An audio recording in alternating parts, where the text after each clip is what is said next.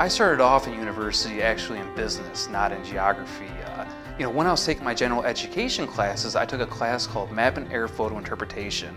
While taking that class, I saw stereo for the first time.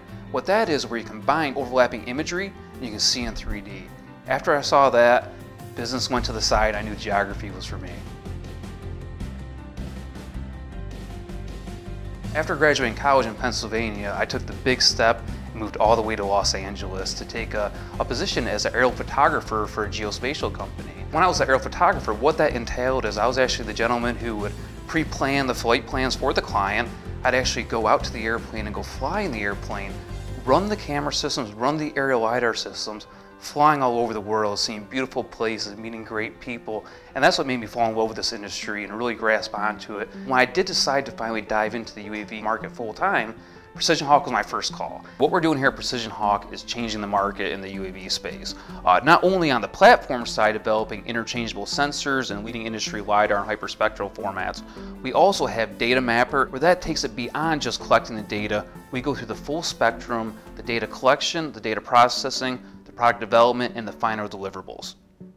PrecisionHawk is taking the next step in the LiDAR evolution for the UAV market. We just recently developed a calibration and test site here in Raleigh where we'll be performing very stringent tests to assess not only the relative accuracy of the LiDAR system, but the absolute accuracy. So LiDAR stands for light detection and ranging. Probably the easiest way to compare it is picture a radar, but on steroids.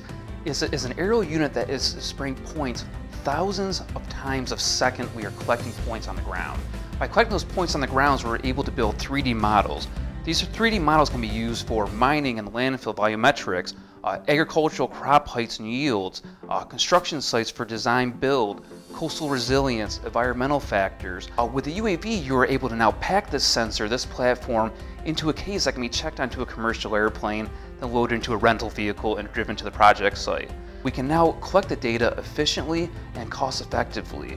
Before, mobilizing an aircraft hundreds of thousands of miles would typically put that project out of budget for most clients.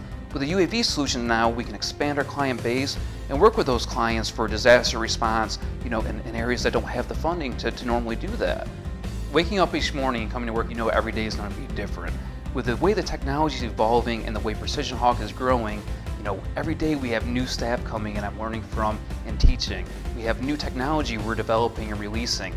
I can't predict what's going to happen next week, and that's the exciting part of working at PrecisionHawk.